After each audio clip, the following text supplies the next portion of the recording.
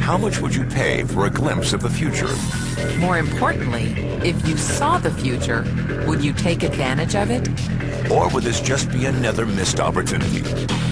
The stock you should have sold, the land you could have bought, the opportunity you would have taken, but didn't. How many more opportunities are going to fall into your lap?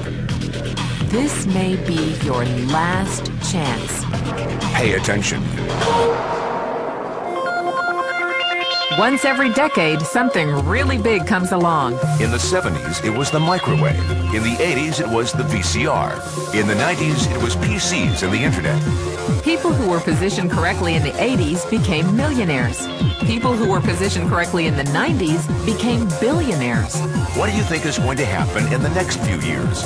In his best-selling book, The Next Trillion, noted economist Paul Zane Pilzer states that by the year 2010, an additional $1 trillion annually of the U.S. economy will be devoted to the wellness industry, providing healthy people products to make them feel even healthier, look better, slow down the effects of aging, or to prevent diseases from developing in the first place. Think about it. Most wellness industry sales did not even exist 2 decades ago. Today, they already total approximately $200 billion in annual sales, about half the amount spent on automobiles in the U.S. Today, $200 billion a year. By 2010, $1 trillion. That's 1,000 billion a year. For those of you not into math, that is 500% growth. How is that kind of growth possible? How is that kind of growth predictable? 2 words. Baby boomers. You've been hearing about them for 20 years. They've been dictating our economy for 20 years. Isn't it about time you cashed in? The baby boomers are now 37 to 55 years old. Peak earning years, bigger dollars, more spending power. Boomers are already responsible for the housing boom, the sport utility vehicle, personal computers, and the internet. In short, boomers and the things they want are already $5 trillion of our $10 trillion economy. Even though they're only about 30% of our population, they're 50% of our gross national product. More significantly, they're about to add $1 trillion to this $5 trillion of spending every year to preserve the one thing they hope works better than any SUV, condo, or computer: their youth. Youth, anti-aging, health, wellness, the next big thing. In the next 10 years, U.S. baby boomers will increase their annual spending on wellness-based services from approximately $200 billion today to $1 trillion. $1 trillion. That's $2.7 billion every day. $114 million every hour. $1.9 million every minute. Unprecedented opportunity for those who see it, for those who do something about it. But how do you cash in? You have 4 options. 1, as a practitioner. 2, as a manufacturer. 3, as a retailer. Or 4, as a distributor. Practitioners like doctors, massage therapists, chiropractors, and naturopathic healers stand to make a fortune in the next few years. If they can afford to pay off their school loans. If they can stay ahead of the insurance companies. If they keep trading time for money.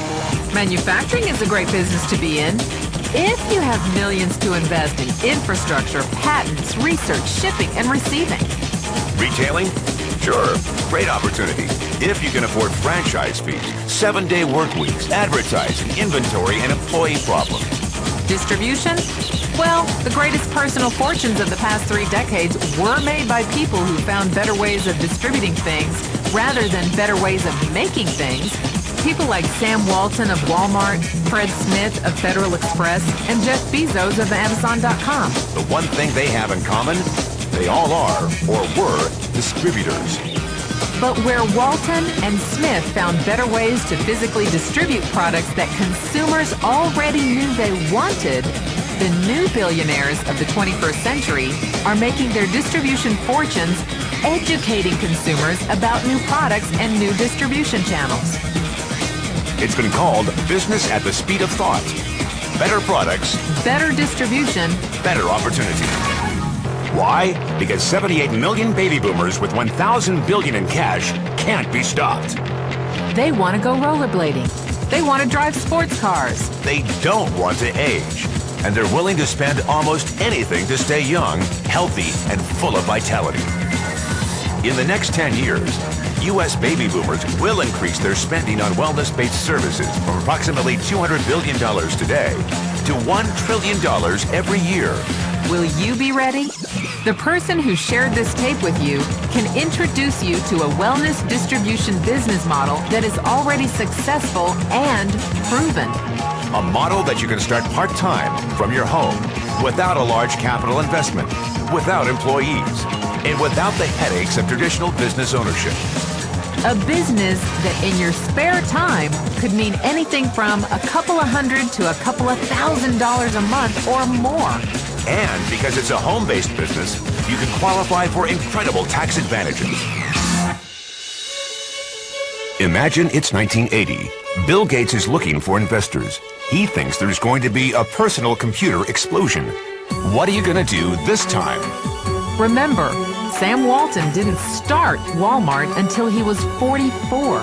At age 61, he was the richest man in the world. What's your excuse? One thing is for sure, if you watch this tape and paid an ounce of attention, you can't say you didn't know. When your children and grandchildren ask about the great prosperity of the early 2000s, what will you tell them? Will you be explaining how you positioned yourself and benefited from the opportunity?